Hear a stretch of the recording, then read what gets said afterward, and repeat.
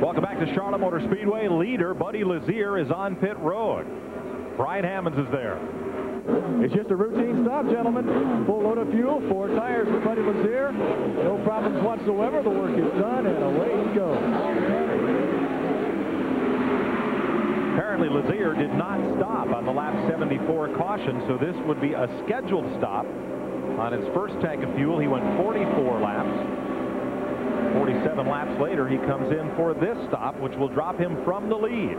And Billy Boat, A.J. Foyt's driver, who received the checkered flag at Texas, but Arie Luyendyk ended up with the win after a scoring recheck. Billy Boat is in the lead. There is Boat. He and Davey Hamilton, teammates for A.J. Foyt. That is Scott Sharp's ride. Sharp recovering from a recent incident. Is it tough to watch your own car go around? That sort of makes you want to be in there, but Billy's doing a good job today. He really is. Obviously, they've done some good pit strategy. Sort of surprised Buddy didn't come in when everybody else did. You know, I think it's cost him almost a lap now, and he is. I think he's down a lap, so I'm surprised they used that decision. Obviously, they gained some track position, but then to have to pit under green again certainly cost them. I think what will happen, though, with Buddy Lazier is for Buddy, this may still be just a 4-stop race. And depending on where the caution flags fall, he may end up making up that lap by running one fewer pit stop. That's true. If they could stay on schedule, it might play out for him.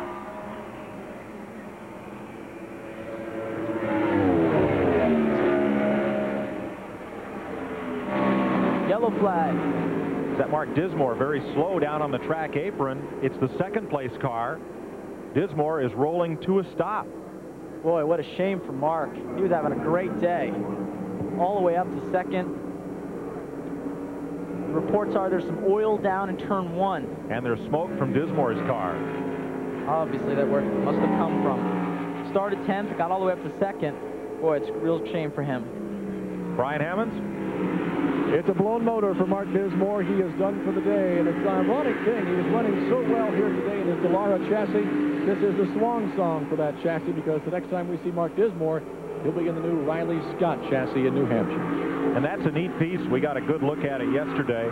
Has a unique Riley rocker arm front suspension to make easier adjustments. We'll see it in New Hampshire. We'll be back to Charlotte Motor Speedway after this.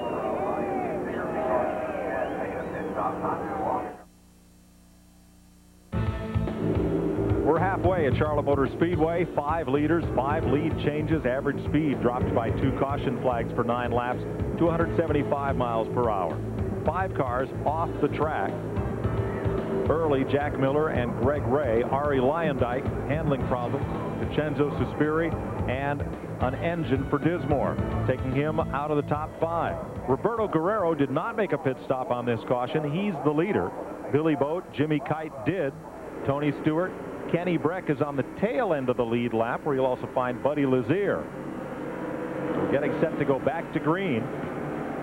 Guerrero is pretty much by himself. The battle will be for second place. Green flag. That's Guerrero in yellow up on the outside, working around traffic and trying to make sure those cars stay 1 lap down. Roberto's handling pretty well right now. I think he'll try to run as hard as he can, try to get away from the Billy Boats and Tony Stewart, try to open up a little bit of a lead right now. Billy Boat running in second. Jimmy Kite keeping close tabs on him as they go back to green on this restart. Guerrero gets away from the field. And Billy Boat's at the tail end of that pack. They work around Jim Guthrie. There's Lazier, who is a lap down now to Guerrero, and Tony Stewart. Tony Stewart seems like he's slowing down a bit. I don't know what that is. Down on the bottom of the racetrack in turn 1 and 2. That's trouble. Yeah, I think he might have a problem here. Tony Stewart started on pole, led almost the entire first quarter distance, and he will come pit side this time. Boy, that's fight for second place. Billy Boat is in a knot of cars. Davey Hamilton just ahead, and Stewart will come to pit lane. The frustrations for Stewart continue. Running at the front of the pack in Texas, 2 laps to go, blows the engine. He's led every race this year. Only 1 victory, Colorado. This is going to really hurt his points race, that's for sure. Motor sounds a little notchy. Wait and see what they say. Vibration. Was that the motion he was making with his hands? Yeah, something to do with the vibration in the front. Maybe he thought he had a tire going down. Mike King? Well, Tony had a bad set of tires, as we told you earlier. He came in, they did replace those tires. He was complaining of a vibration. They did take an opportunity, of course, to top him off on fuel, but it does appear that there was no flat, but just a bad set of tires that time, so Tony Stewart is back out. So the rabbit of the first part of this race becomes the hunter, and Stewart will have to work hard to get back up on the lead lap. Sure will, now that he's gone a lap down. Roberto's still trying to pull out. He's at almost a 6-second lead. He's really working well right now. It's good to see for those guys. Guerrero flashes across the stripe. Right behind him, you'll find the 91 of Buddy Lazier, and Lazier is trying to get back on the lead lap as he just comes into frame there right behind your race leader. Here's Lazier, and he's coming hard. Oh, he is. This might be one of Buddy's only chances. He's got Billy Boat and Jimmy Kite, some of the guys who are more on his pit sequence behind him. If he can keep running, get ahead of Roberto, get back on the lead lap, he might become a real factor once again in this race. Mike Groff makes an unscheduled pit stop as Lazier runs right in the tire tracks of race leader, the yellow number 21 of Roberto Guerrero.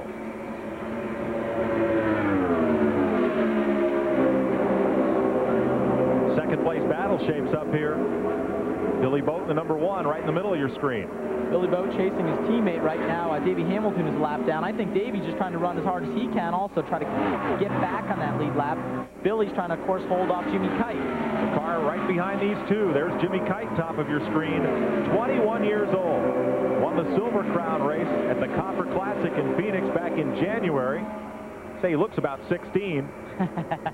But he drives like a veteran. First time on the high banks of a super speedway, and Jimmy Kite on the right side of your screen trying to work past Hamilton. He is your third place car. Saw Davey pull down to the inside of the racetrack coming out of 2. I think that was a nice teammate move to let Billy have some free traffic to run. Yeah, then he moved right back up. That was a nice teammate move too. Moved right back up in front of Kite, but now Jimmy Kite has gone past Hamilton. Kite's aggressive. He really is. His car seems to be working well, and he's standing on the gas. Be interested to see if he can pull Billy Boat in.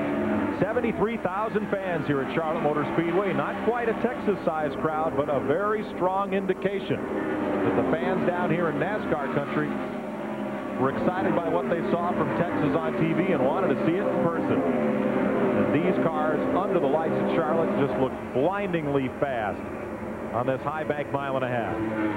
There's the serial score on Jimmy Kite. He started 13th and has climbed his way to 3rd. There's Billy Boat.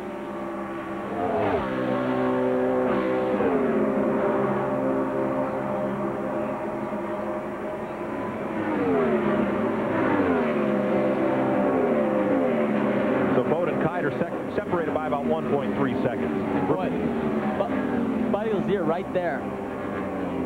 Right back of Guerrero. Let's go to the leader's pit, Mike King.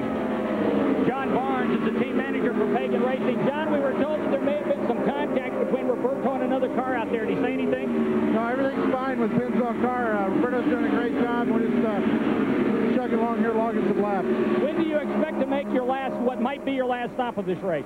Well, we'll have to make another one, about 135 laps or so, and 40, and then we'll have another splice right at the end. So Roberto Guerrero very happy right now. These are the first laps that he has led since the 1996 Indianapolis 500. Mike, when I spoke to him the other day, he had a big smile on his face, and he says, now with this new engine program, now I feel like we're a contender, and I feel like we can win.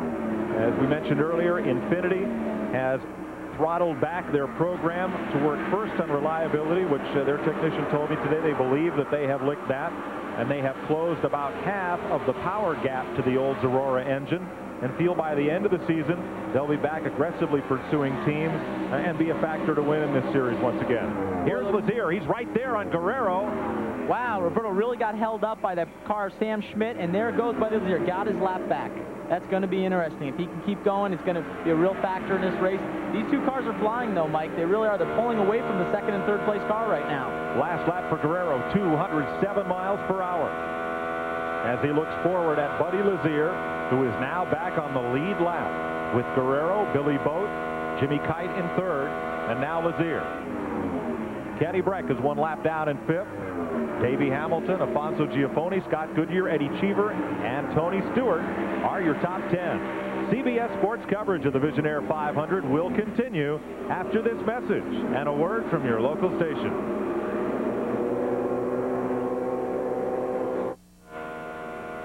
Welcome back to Charlotte. Mike Joy with Scott Sharp, Brian Hammonds, and Mike King.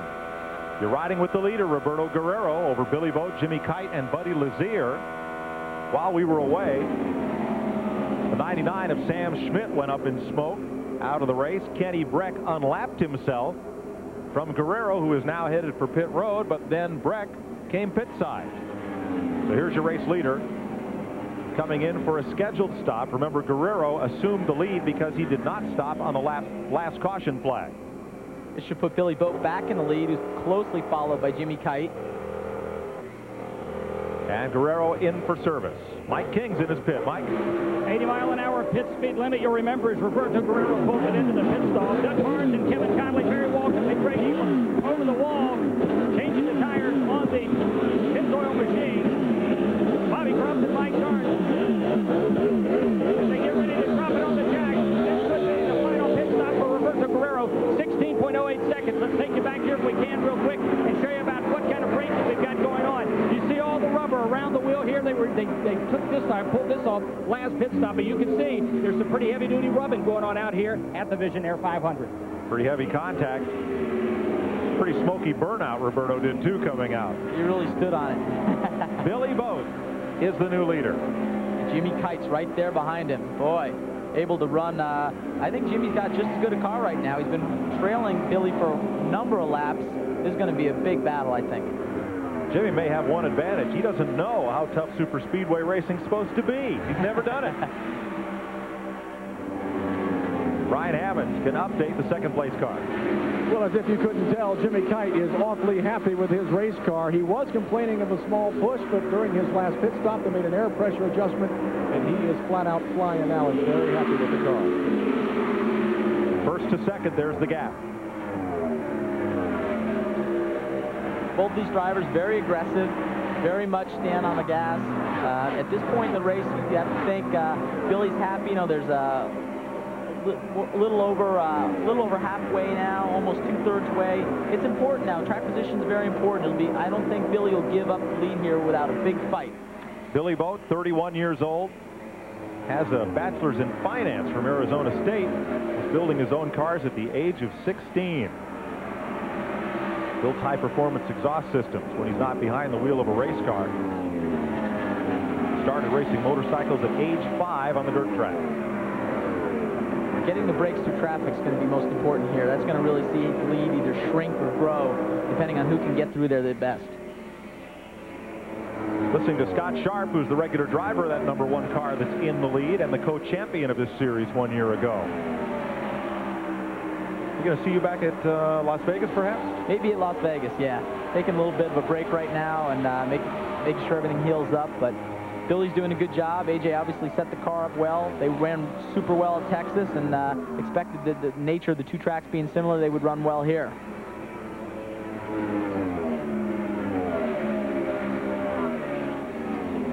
Billy Vogt, another example of the IRL ladder program. Here's a fellow who's an expert in midgets.